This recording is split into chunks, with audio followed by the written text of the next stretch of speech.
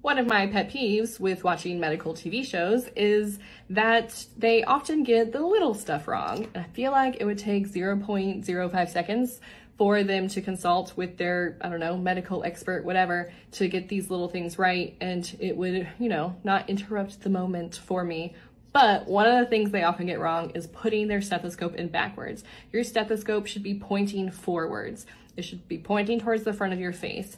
That in that case, that is how the holes are aligning with your ear canals. If it is put in backwards, the holes are just pointing into your tissue and you're going to hear very little, if not nothing. Furthermore, to help with that angling, some stethoscopes, mine does not do this, allow for you to twist these to increase or decrease the angle at which they are pointed. So if yours does that, then I would recommend playing around with it a little bit to make sure that it's in a position that works best for you.